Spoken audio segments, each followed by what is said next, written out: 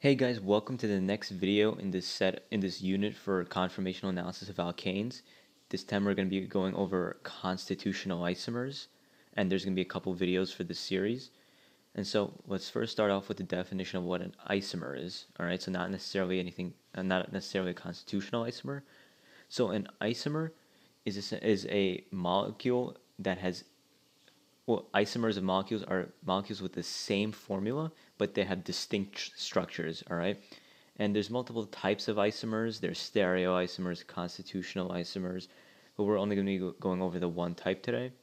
And so isomers don't necessarily have to share the same properties, all right? And so now let's go into what a constitutional isomer is. So constitutional isomer are two molecules who have the same exact formula, but they're different in how they're connected. So I'll start off with an example. Let's start out with hexane, all right? So if you know nomenclature naming, so we got 1, 2, 3, 4, 5, 6 carbons. So I'm just going to write C6, and let's count the hydrogens. We have 1, 2, 3, 4, 5, 6, 7, 8, 9, 10, 11, 12, 13, 14. Okay? So we have 14 hydrogens here and 6 carbons. So I'm just going to erase these little hydrogens here.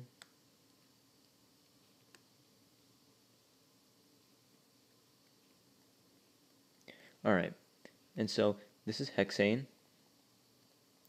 And so how would we draw a constitutional isomer of hexane?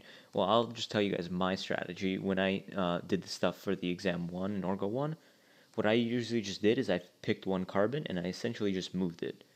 So I'm just going to pick one carbon on the end. I find it's easier to pick one of the carbons one of the terminal carbons, the end carbons, and I'm just going to move it. And so I'll take carbon 6.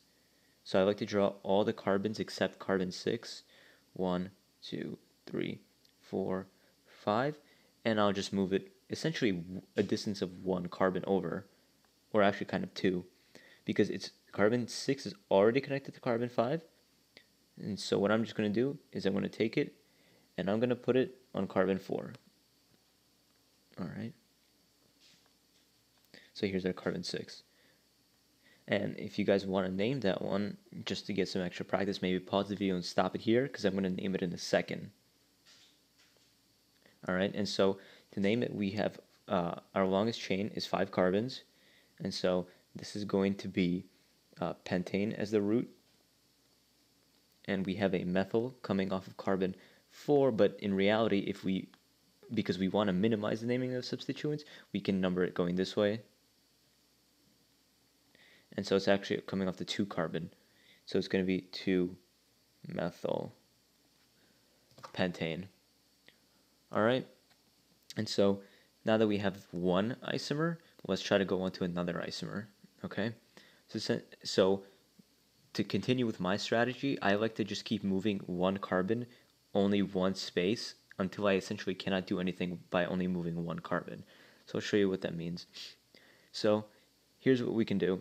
I can take this carbon and I can move it one of two places at this point, the carbon 6. If I move it here, we're essentially just going to get this molecule. Alright? That's going to be the same exact thing as this one, just flipped. So that's not a constitutional isomer. If you did that on the test as two separate structures, you get a point off. Alright? So where we can move it is we can move it right there. And also note, I'm not drawing curved arrows. The arrows that you see me drawing in this video are not curved arrows. I'm just trying to illustrate where I'm moving everything. Alright, and so what that would look like is this. So if we number it, we get 1, 2, 3, 4, 5, and here's our carbon 6.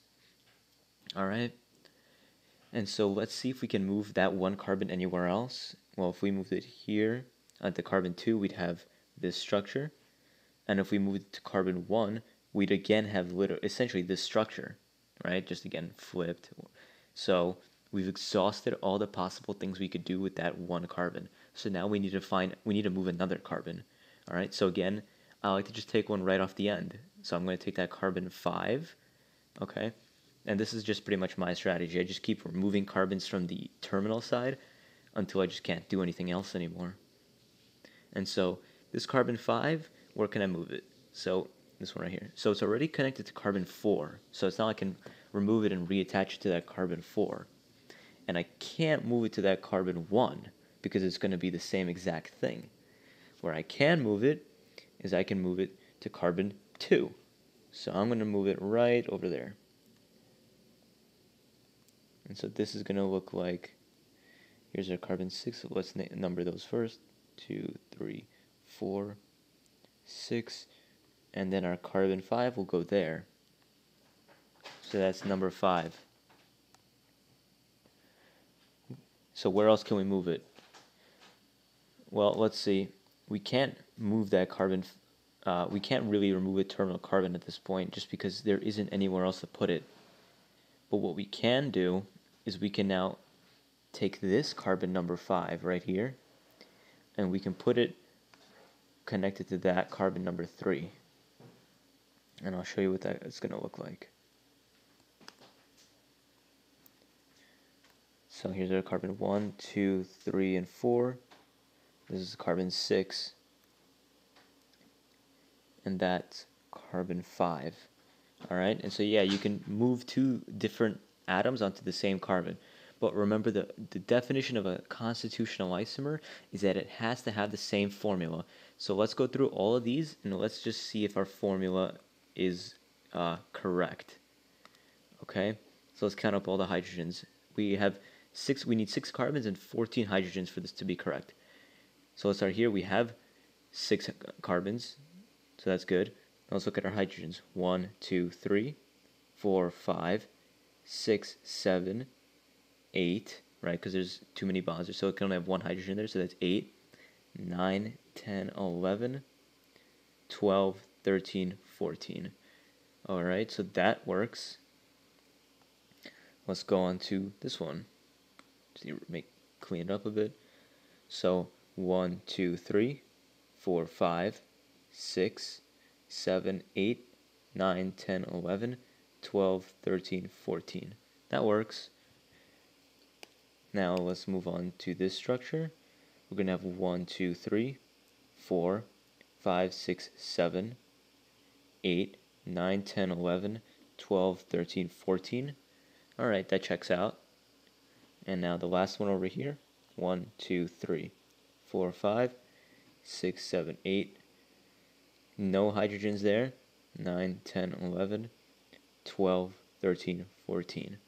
Alright, so all of these structures check out in terms of the number of carbons and hydrogens, and so that means they're all constitutional isomers.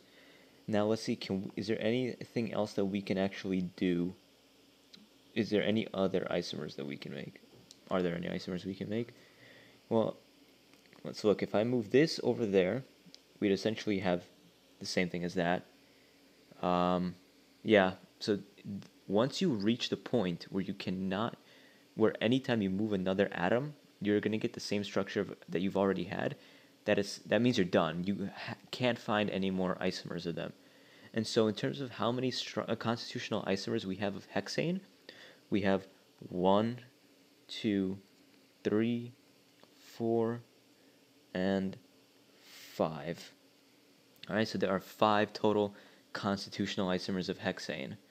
In the next video, we're going to get into a more complicated examples, and then the one after that, I'm going to show you guys a quick little trick into how to figure out, how to get an idea of what essentially just to get an idea of what your constitutional isomers should look like.